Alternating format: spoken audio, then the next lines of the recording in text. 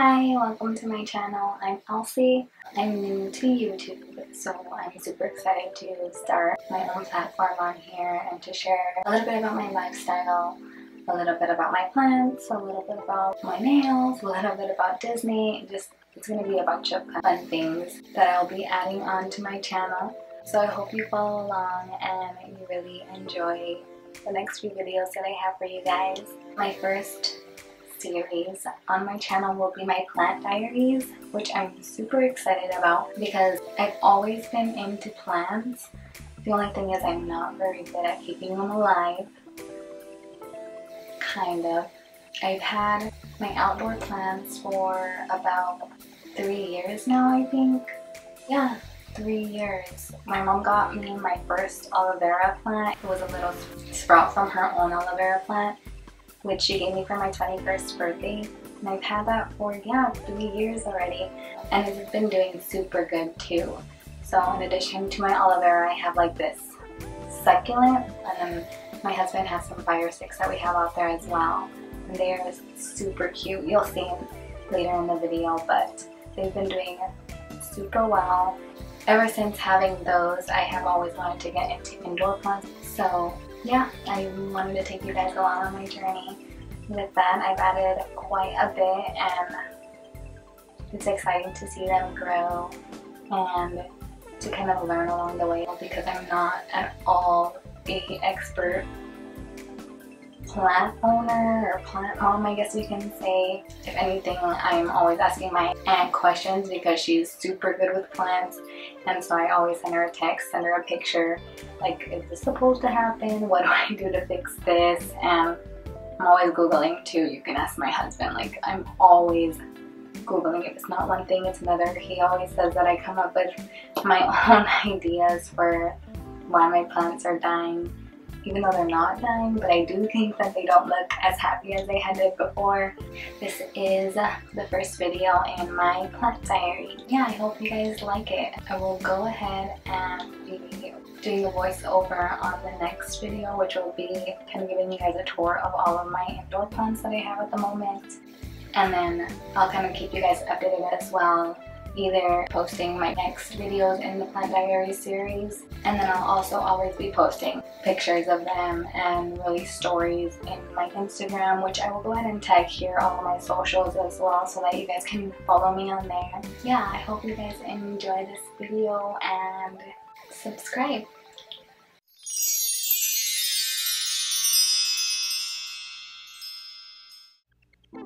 Alright, so this first plant I have here is my 3 different types of dracaenas. When I first was looking at this one and trying to pick it out, I didn't really know exactly what type of plants these were and how to care for them. That's why some of them have some brown tips here, but they haven't gotten any worse, and I think it's actually done a lot better. So I love that one for sure. And this here is my aloe vera. These two that I'll be showing you next are propagated from my aloe vera that I have outside, and they're growing pretty good, if I do say so myself. They're growing pretty quickly as well, so I think these are definitely an easier route for getting new indoor plants. My pothos is Leafy. So my Leafy here, my husband bought her for me when we first moved into our new house, and so I really had to learn how to water her properly and where exactly in the house she would thrive. So she had one marbled leaf, and I was hoping that she'd get more, but I never saw that she was growing them as fast as I had wanted her to. But then she grew this new little marbled leaf on the top, which I'm super proud of.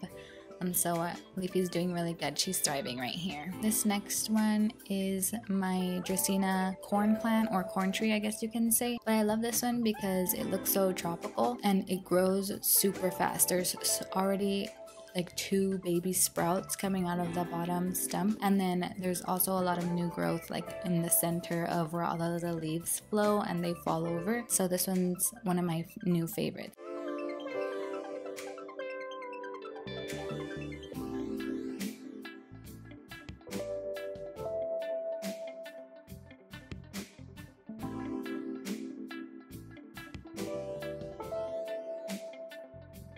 This is my first monstera. I first had it in the living room and I think it was too dark over there because she did lose a lot of leaves. So I moved her over here and she looks to be doing a lot better. This is my burgundy rubber plant. This is also a new addition. I already had a rubber plant, but this is a new addition to the kitchen area that I have right here.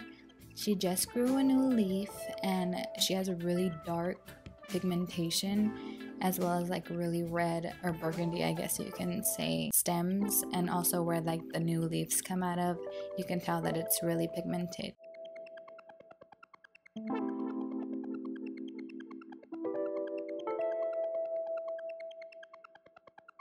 This is my first burgundy plant, and I think I struggle the most trying to Google about burgundy rubber trees because I don't know if you can tell, well, you can tell, but the leaves are super droopy and I try to do everything in my power to make them perk back up, but I haven't been doing it right, I guess. So if you have recommendations for that, I would really appreciate it. Definitely drop them down below in the comments.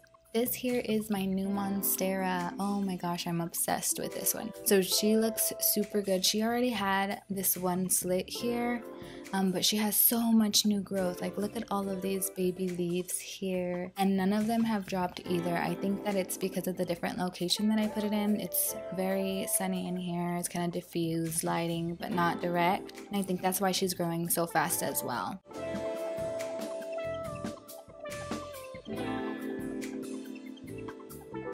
If I turn her around enough, you'll be able to see a few of her new leaf sprouts that she has and all of these baby leaves that are growing. So that's my only big leaf with one slit, and I think it's getting some more slits as well. But look at that new growth. I'm so proud of it. I love just looking at it and see how much it unspirals. But yes, so monsteras are definitely one of my favorite ones because they look so tropical and so classy and so pretty. They're so nice to look at as well, and I'm very, very proud of this one because I feel like she's growing really fast, and I haven't really been doing anything special either, but she's doing really good.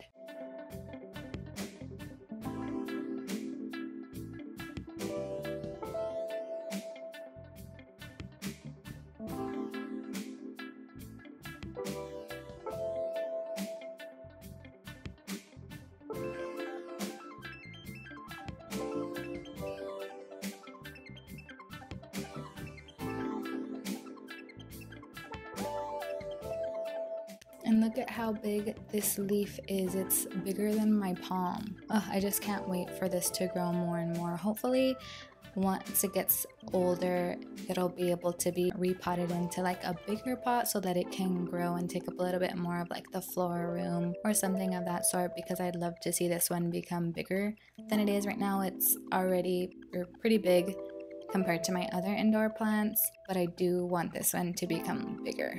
Alright, so here is my peace lily. I propagated this one from my other peace lily because the other one was struggling really, really bad, and this one is also struggling. Like, I don't know what it is about peace lilies, but they do not like me at all. They droop on me, they get yellow and brown tips, and I don't know what it is because I tried to Google as much as I can and try to see what people recommend to do, but I have not been able to find something that works for me yet. So hopefully this one will bounce back, but at the moment she's not doing too bad, so.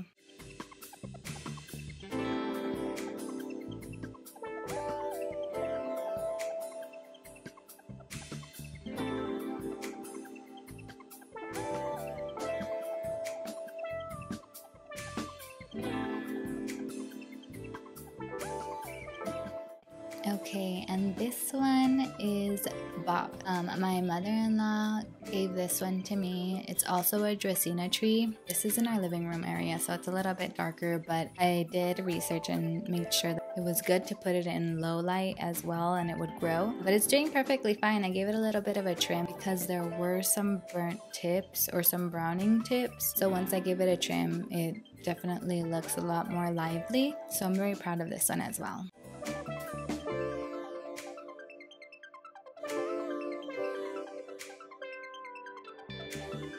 What I'm showing you here is my husband's fire sticks. When we went shopping for these plants, he got like the smallest fire sticks that looked like they were struggling the worst. And so when we planted it, or when he planted it, it started to grow like crazy, and now look at it, it's thriving.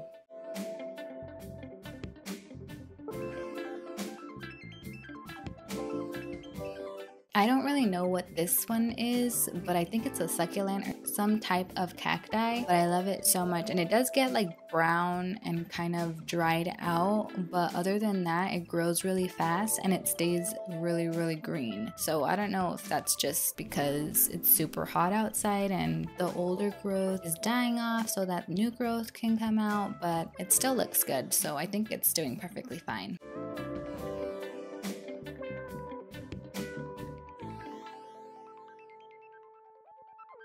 And this is my Old Faithful aloe vera that I've had the longest out of all of my plants. This is the one that my mom gave me for my 21st birthday. It definitely has its summer color on because in the winter it gets super green and it looks very alive and healthy, but right now it kind of looks tan, I guess you can say. But this one is doing really good. She's grown a lot and I'm very happy with her. I was honestly very scared when I first got her. I didn't really know how to take care of plants and I was like, oh, I hope it doesn't die because my mom's gonna be sad. But I'm proud that I've been able to keep her alive and even propagate her.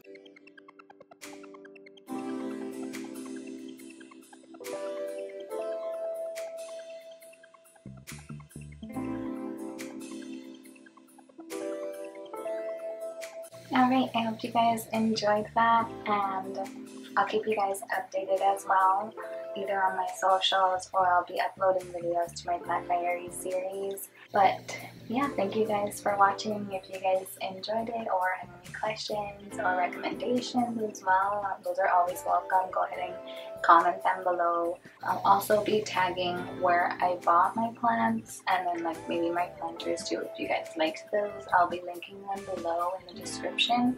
I'll also place all of my socials here so that you guys can follow me on there. And yeah, like and subscribe. Thank you for watching and I'll see you guys in the next.